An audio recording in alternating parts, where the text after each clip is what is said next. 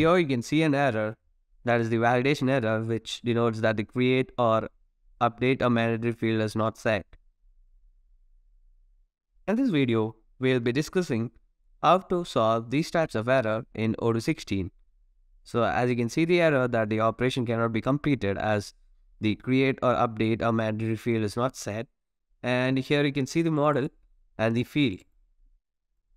So if you go to the PY here, as you can see here that I have inherited a model HR.employee, and as you can see that I have inherited the view and given the button inside the view, that is the form view of HR.employee. And if you go to the UI, you can see a confirm button here, which I have customized the form view and given here.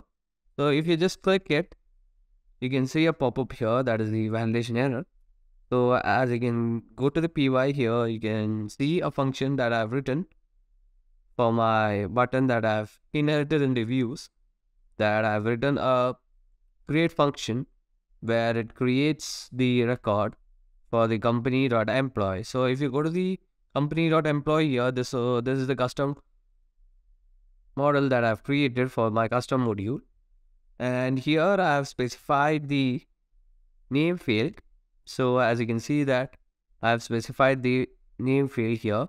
So down here you can see that I have commented the field phone from the create here. That is by creating a record, I have just commented the field phone. As you can see, this error is because I have not given the phone field for the creation of records in company.employee.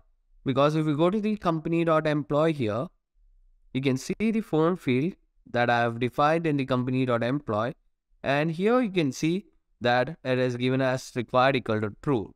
So the field phone in the model company.employee should be having a true value, that is, should always have a value in creating a record.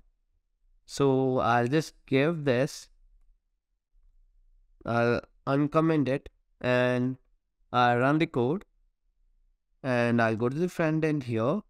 I'll just refresh the page from here, and I'll click on confirm, and now you can see the error is gone because we have given all the mandatory fields in company.employee. So if you go to the module company.employee, you can see a record being created with the given informations in the function of the confirm button. So this is how you solve the create and update errors in Odoo 16. That's all for today. Thank you.